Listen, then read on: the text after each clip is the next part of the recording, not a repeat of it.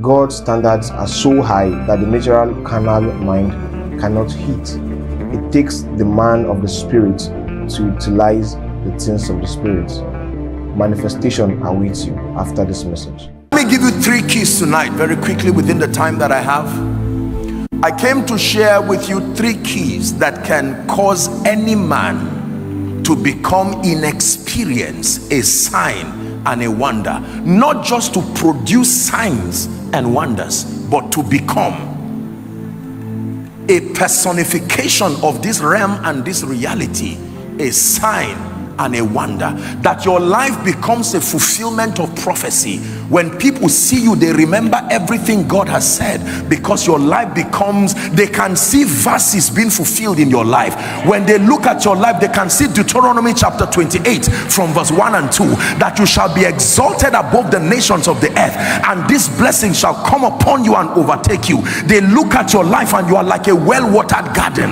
Your life becomes an explanation of the faithfulness of God, the grace of God made manifest.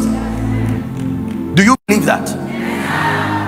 Please, I want you to lend me your attention for the next few minutes, because you see, I told you that according to Ephesians chapter 1 and verse 6, the Bible says that the God of our Father had blessed us with all spiritual blessings. 1:3, Ephesians 1:3, had blessed us with all spiritual blessings in heavenly places in Christ.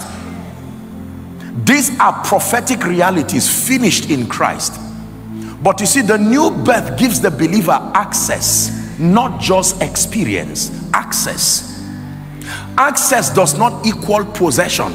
Access means that the possibility for possession has been created. Are we together now? If I gave you a check of ₦1 million, it is safe to begin negotiations with that check if you trust me. But if the person needs cash, there is a technology that has to convert that check to cash. Are we together? So you can hold a check like a piece of paper, and yet you will be surprised that you will not be able to do much with it.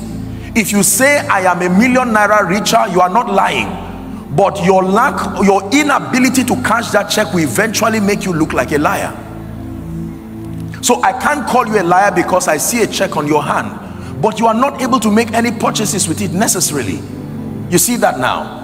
So access does not equal possession. There are many believers in the body of Christ bragging over access, and that is not wrong, except that there has to be a technology of conversion to turn access to possession. The Bible says the word became flesh. The word became flesh. There was a conversion process. It became flesh, then it dwelt among us as flesh. Then the Bible says we beheld the word became flesh. The business was made manifest, the favor was made manifest. For as long as we keep claiming things that never find expression in our world, we mock ourselves and our convictions.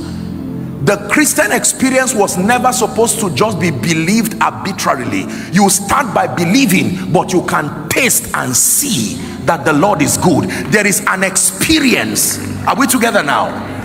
The Bible says in Acts chapter 8, I hope we're still together. Acts chapter 8 from verse 5, it says Philip went down to Samaria, and there he preached Christ unto them, and that the people gave heed with one accord, listening intently to the things that Philip spake. Why? Because they heard, hearing and seeing the miracles which he did. He did not just carry grammar or language. When he said God lifts, they saw that God lifts. When he said God restore, it's important for people to see what you are saying God can do.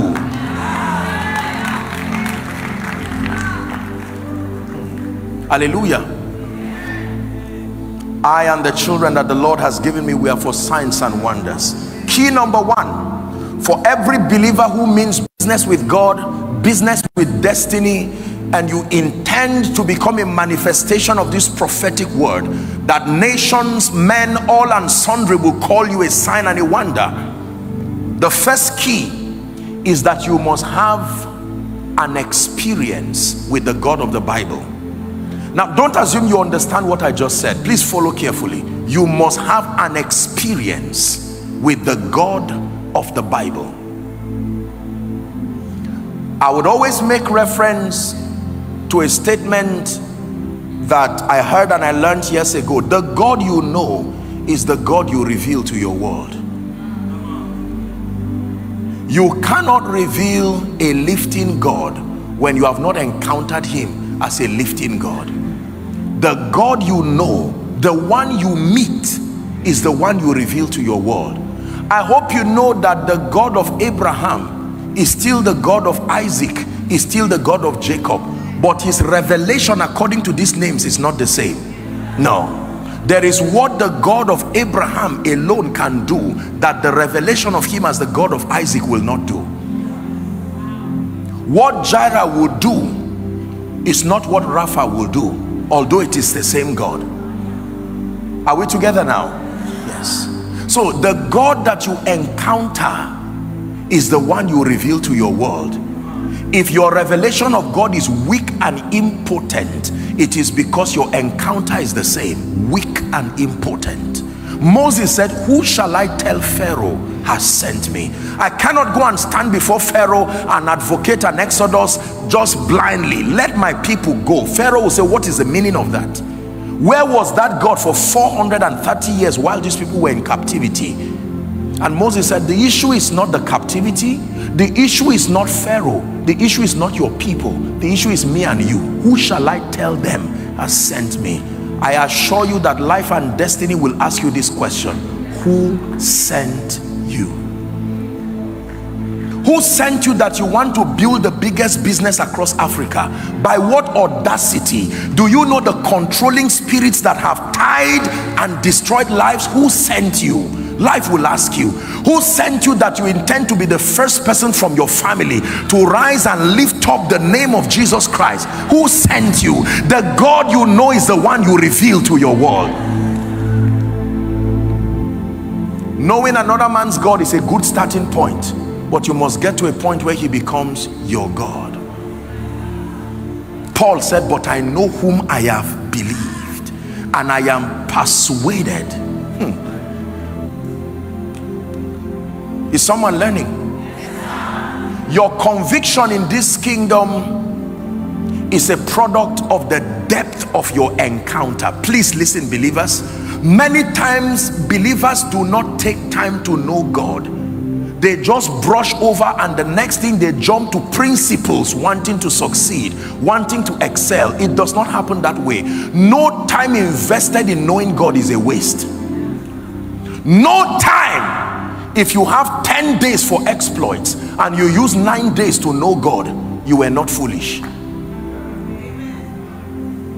Because the Bible says, Daniel 11 and verse 32, but the people, it never said but everyone, the people that do know their God, they shall be capacity. Number 2, they shall do exploits, not talk exploits, not explain exploits. The people that do know their God, the people that do know the lifter, the people that do know the restorer, the people that do know the helper, you are strengthened in the place of encounters. The reason why we fall off when things happen around our lives, good or bad, is because our encounters are not deep enough to keep us strong. And so we ask God all kinds of questions. There's something you know about God that you laugh at failure as it laughs at you until it leaves. You will weary failure through your confidence, and it will leave. Because there is something you know about God. For instance, the Lord is my light and my salvation. Of whom shall I be afraid of? Is that in your Bible? Did you ever read in your Bible that 1,000 shall fall by your side and 10,000 by your right side, but that none will hurt you? With your eyes shall you see and behold the reward of the wicked. Is it in your Bible that I lay me down and I slept? Psalm 3, it says, I wake for the Lord sustain me. Who sustains men? The Lord. Do you believe this about God? You see, your confidence and your audacity in life, I'm not talking of bragging, I'm not talking of pride, I'm talking of confidence that is built on account of the God you have met. Let me tell you this, life has a very nasty way of bullying men. Did you hear what I said? It will use the reference of your background to bully you. Satan will move through systems and structures and probe you. You think you can become anything. You ask Gideon why he was hiding. Life for you. Life can bully a warrior to hide, but when he came, he called him by his destiny. You are a mighty man of valor. I wonder how many mighty men have been in hiding because they have not met a mighty God. When you meet a mighty God, you cannot be a weak man, because the Bible says as we behold him, we are changed, not into what we want, into what we are beholding. Is someone learning now? You need an encounter with God. You are a man of God here. You need an encounter with God. A businessman, an encounter with God. God has called you to be a witness, advancing the purposes of the kingdom. I tell you, life will bully you into mediocrity if you do not know God. Men will look at you and say, you do not add up. You can't be the director in that company. By what parameters? When Saul looked at David, he said, David, I love you. You're a little boy. I love you too much to allow you die a miserable death in front of Goliath. And David said, King, you are a warrior. I'm a teenager. But let me tell you a story you do not know about me. Once upon a time, whilst I was in the wilderness, no Instagram, no Facebook, no one to snap me and let the world see. While I was in that wilderness, listen carefully, a lion came. There was no help, so I learned how to depend on God. A bear came. There was no I learned from the wilderness the vanity of the help of men without God, and I tore it with my bare hands. In other words, King, you are a warrior. Do men have the ability to tear animals by their own strength? But not when the spirit of might comes on a man. He said, it is that audacity that sponsors my confidence. Allow me take care of Goliath. And Saul now carried his armory. You see, what God trains you with is what you will use in battle. If God trained you with prayer, don't use another tool. If God trained you with scripture, don't use another tool. Are we together now? If God trained you with wisdom, pay attention to the tools that are used during your training process. That is what will bring Goliath. Nothing wrong with the armory of Saul. There are many believers, after many years of investment with the Spirit, the world now begins to tell you, drop your tools. No, prayer, drop that prayer, it doesn't make sense. Drop fasting, it doesn't make sense. Drop the word, it doesn't make sense. Wisdom, no. Relationships, not exactly. Drop them. And before you know it, you are in battle with tools you were not trained to use.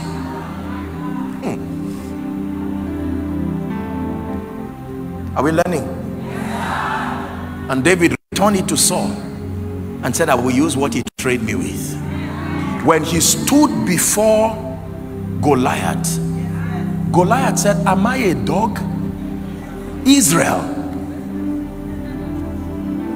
you bring this little boy, I will kill him. Killing him is not the issue, it's how I will do it. I mean, you want me to give you a very bad memory? I mean, am I a dog? And David kept quiet. Silence is not fear. Silence is not fear. Let me tell you the truth. When mighty men are silent, it is wisdom walking. Ask Jesus. When they met Jesus and brought a woman who was caught in adultery, you would think, because sometimes knowledge without wisdom makes you talk yourself even to failure. Silence. And he wrote on the ground. Maybe that's what Adam and Eve would have done if they were a little silent. The Bible says even a fool, when he is silent, is regarded. Silence can create perceptions. And he writes down and then he says, he who is without sin should cast the first stone. And that was the end of it. So David stands before Goliath and says, Goliath, who is this uncircumcised Philistine? You come to me with your bows, you come to me with your spears, but I come to you in a name. There is a God that I met in the wilderness. He's a warrior too. He trains men to fight. He says, by you I will run through a troop, and by my God I will leap over a wall. No, you don't have that capacity to leap over a wall. You try that, you will go to the hospital, but not when God is holding your hands. I'm saying this to someone. Listen, I want you to believe what you are hearing me say. God can help men. Did you hear what I said? God can help men. He can help ordinary men to be extraordinary. I'm telling you, God can help men. Woe betides the man who stands the way of a man God is helping. God can help men. God can help men. Maybe this is a prophetic word for someone. You have done everything in your own strength, intellectual strength, financial strength. Let me tell you the truth, God can help men. And help has two assignments: to make things possible and to make things easy. When God comes to help you, the intent behind his providing help is to make things possible and then to make things easy. Hallelujah. An encounter with God. Great men in the kingdom are made on the strength of their encounters with the God of the Bible. I can share with you stories in my own life, and I'm grateful to God for the honor of the many encounters he's given me. When I talk of encounters, I'm not limiting it to supernatural visionary encounters. The Lord appeared unto Samuel in Shiloh by his word. God can appear to men by his word, giving light even from scripture. It doesn't always have to be a visionary, out-of-body encounter. Not everybody may have the privilege of meeting Jesus as a person, encountering angels. No. But once you can encounter his word, not just the letter, the spirit behind it. You can read every day, fear not, but the day light comes from that scripture. You see that? It comes with a grace that empowers you to fear not. That what would have made you afraid will no longer make you afraid, because light has come from scripture. Listen to me, ladies and gentlemen. Spend time to know God by his word. Don't be ignorant if you want to excel in life and destiny. The God that you know, the truths that you know, that is what will give you confidence, is what will give you audacity. Many years ago, I read a few things in scripture, and looking from hindsight now, sometimes I'm tempted to laugh at myself, but I was foolish enough to believe God, and I was foolish enough to believe them. There is nothing God has said concerning my life that I do not believe, because every time you believe, he gives you power to become. As many as believed him, he gave them. There is a gift that follows believing. It's called the power to become. Say it after me. The power to become. One more time. The power to become what you have believed is given after you believe, not before. The power to become. You believe that God lifts you, the power to be lifted is released. You believe that God is your salvation, the power to become happens when you can believe him enough. Hallelujah. You need an encounter with the God of the Bible. You need an encounter. God is calling you to ministry here. Don't rush to go and print handbills and posters. No. Know the God of the Bible. Infirmities and sicknesses and curses and yokes that are upon the people you are sent to, the spirits behind them will ask you who sent you. It's a question. If you cannot answer, you will remain defeated forever. Do Do you believe that? Yes. How about the business world? You may say, I'm not called into the fivefold ministry. My God, you need the revelation of God more in business, in fact, in my opinion, because the king of Tyre, there is a spirit that sits upon that marketplace. Satan prefers a healthy church to a prosperous church. Yeah, because he knows what the wealth of the kingdom can do in the hands of people who love Jesus. You may have heard me say in my teachings that the name of Jesus is very heavy. It takes resources to lift it high for the nations to see. Are we together? And so he comes to steal, he comes to kill, he comes to destroy. But the people that do know their God, the people that do know their God, the preachers that do know their God, the businessmen that do know their God, Fountain of Life, if you do know your God, the Bible says you shall be strong. Capacity, strength, inner strength, emotional strength, intellectual strength, and then it says you shall do exploits.